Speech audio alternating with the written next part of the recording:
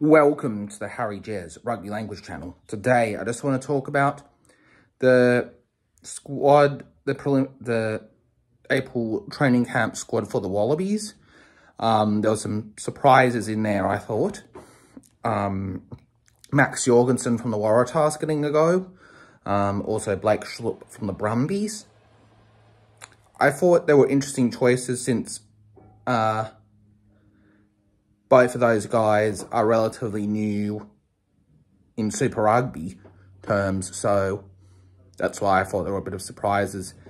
Tom Wright, I'm not a huge fan of, so yeah, he can be good when he's good, and he can be shit when he's shit. Yeah, so those are just my thoughts.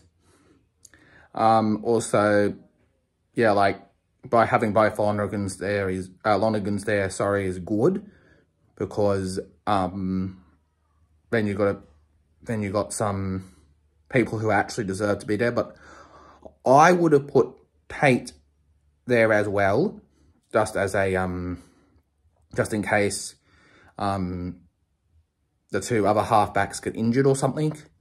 Yeah, see, I was just doing a little bit of a contingency plan just to make sure that there wasn't too much.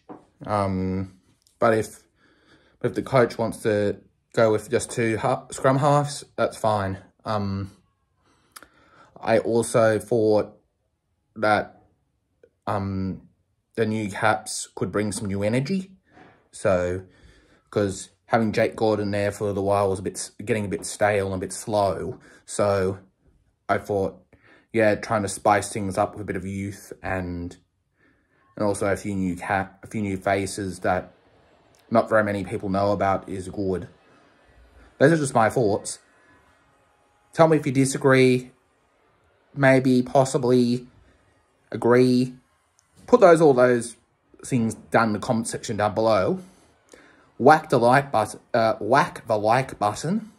Sorry for my tongue twister there. And I'll see you next one. Harry Jez out. Please like and subscribe.